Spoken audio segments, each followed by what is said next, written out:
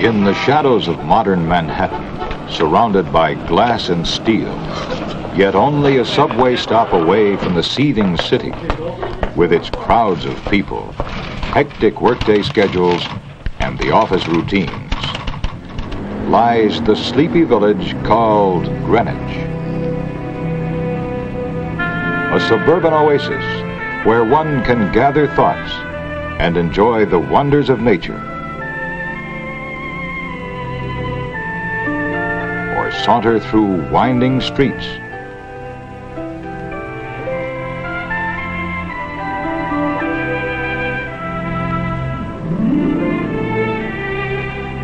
Among handsome churches inlaid with antiquity, and houses weathered as wrinkled crones, and through courtyards stippled with the light and shade of centuries.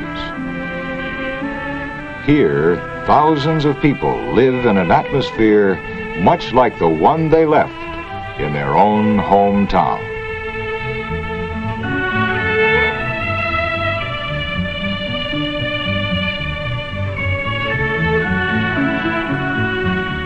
Village life is cosmopolitan, yet relaxed and carefree.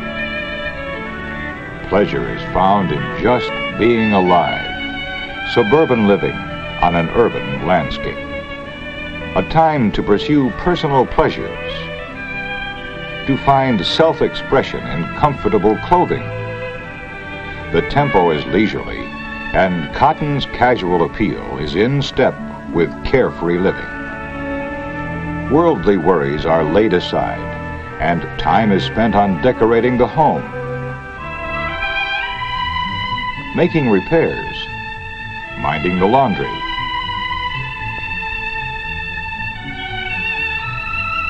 browsing through antique shops for a possible bargain, or discovering a rare volume in a quaint bookstore.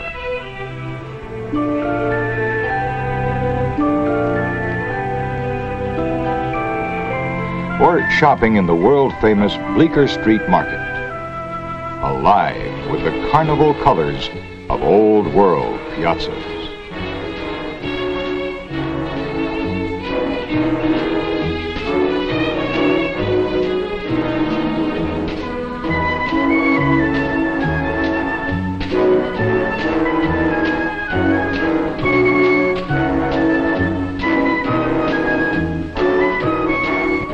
With the chores complete, it's time for a few relaxing moments in one of the many popular sidewalk cafes.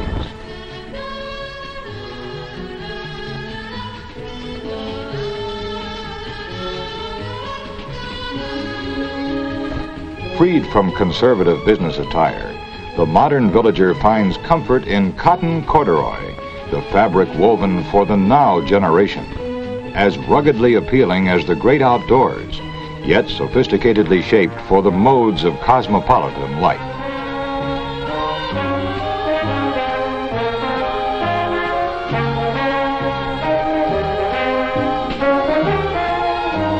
Greenwich Village has long been a clothes capital.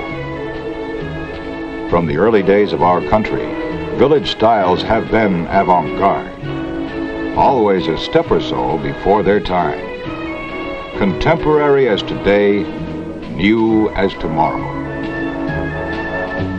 For casual wear, carefree cotton has been the fabric most preferred by designers for this most creative of communities.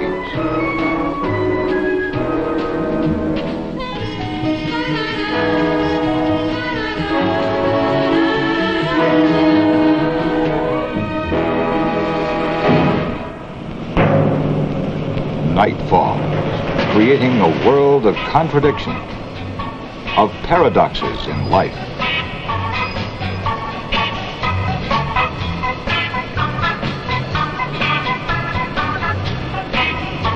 The tourist is lured by a sense of adventure in losing himself in a modern Casbah, while the resident prefers an evening spent at a theater off Broadway where the actors and audience share their common experiences after each performance.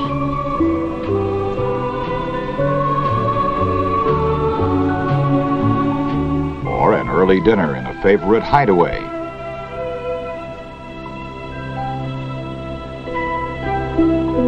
Or going to a party in the garret of a bohemian friend.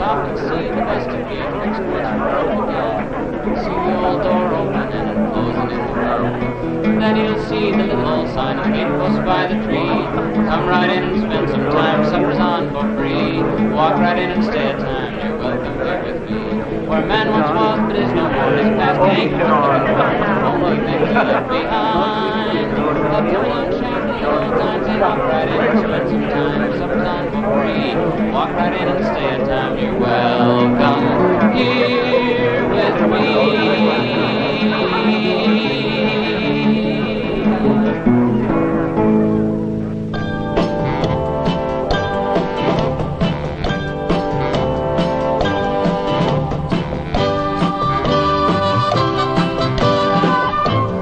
Like any other small community, Greenwich Village has its town square.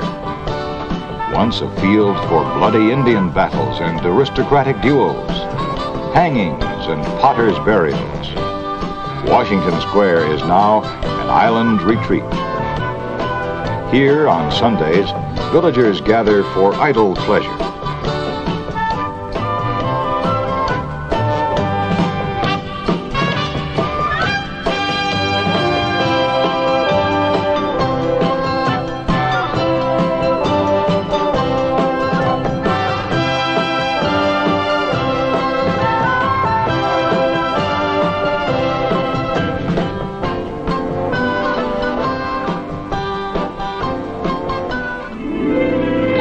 High above this pastoral setting is the American Arc de Triomphe, perpetuating in stone the ideals of the father of our country.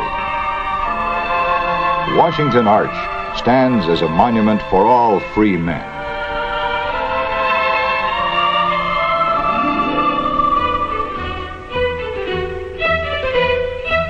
In the old row houses just north of the square lived the 19th century aristocracy.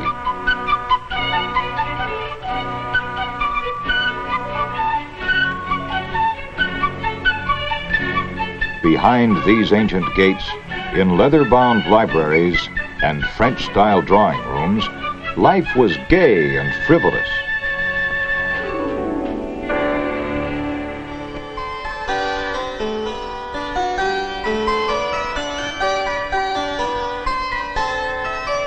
Today's high-fashion cottons reflect the past in designer collections inspired by the young romantic look.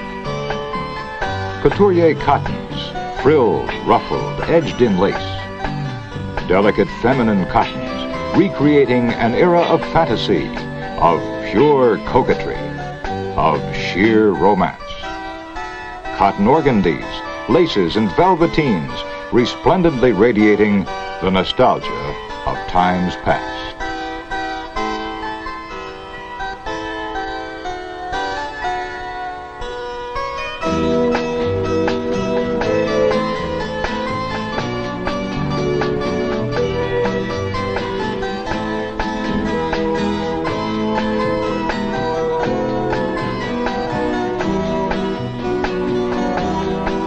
Greenwich Village is endowed with a great sense of history. Its brownstones, its garrets, cellars, and courtyards have been home to literary masters such as Mark Twain, Herman Melville, and Edna St. Vincent Millay, Washington Irving, Edgar Allan Poe, and O. Henry. Of President Monroe, Patriot Alexander Hamilton, inventors Thomas Edison, Robert Fulton, and Samuel Morse, artists Thomas Hart Benton and Winslow Homer, and others who have contributed to the American heritage.